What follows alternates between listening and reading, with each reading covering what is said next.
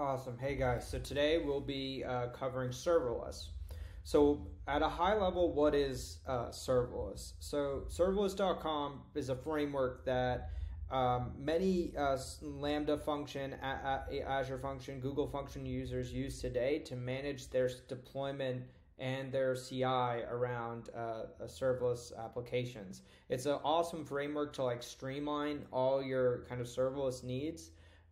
Irrespective of the cloud provider, it's managed by like one common framework. And you can imagine that serverless has done all the wiring to figure out how to integrate with the various cloud providers like AWS, Azure, and GCP.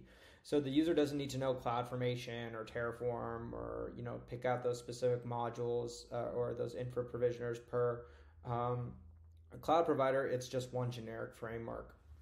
So what Harness supports today is serverless.com with Lambda, so with our AWS ecosystem. So what you'll see is in serverless, user would pick the deployment type of serverless Lambda.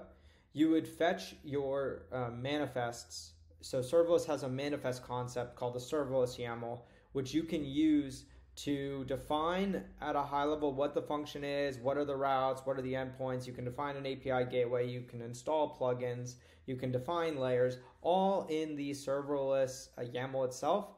And then when we apply that serverless YAML under the hood, CloudFormation is actually going out and doing all the wiring. Just serverless is just a more declarative way to define those things without having to learn the nuances of CloudFormation.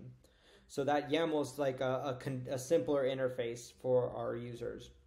Now, where would we fetch the artifact? So the serverless function is packaged code, right? So normally what someone would do is they would build the code, package it, publish it to Artifactory or S3, and in that package would have the artifact code. It would have the artifact actually built artifact, and it would have the serverless YAML all packaged in one repo essentially.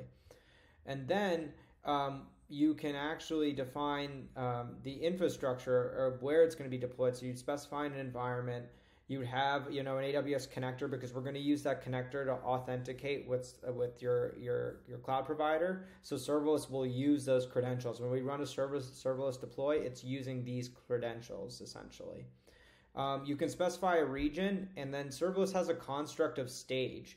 So by default, serverless deploys to a dev stage. That's like its out-of-the-box default behavior. But you can also define a stage, like you can give it map it to the stage name. This field takes in an expression. It's totally up to you. So some users define the serverless stage, and some users do like a fixed value that they set in the stage itself, so they don't pass it in at runtime. It's just all dynamically computed for them with the expression.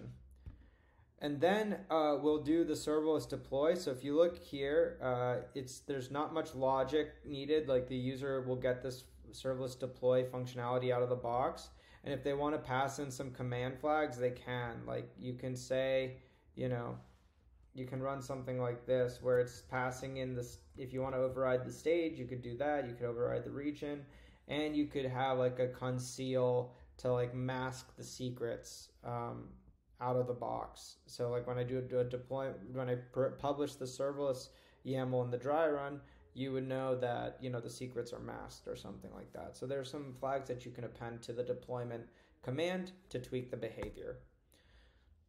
Now, if you look at the execution, you'll notice that we are fetching the files just like we do for any other one. We'll set up a serverless directory. This is the directory that has serverless 2 or 3 installed, and the user can choose the version of serverless they want to use when they configure the manifests, and Harness will configure it with that version, and we will perform the serverless deployment commands with that particular version. We'll download the artifact from Artifactory or S3, whatever source you define. We'll configure the AWS credentials through the connector. We'll install any plugins into the directory. And then we'll prepare rollback as well. So we'll take a snapshot of the rollback data. So when we do a deployment, we can easily roll back. And then we're just running serverless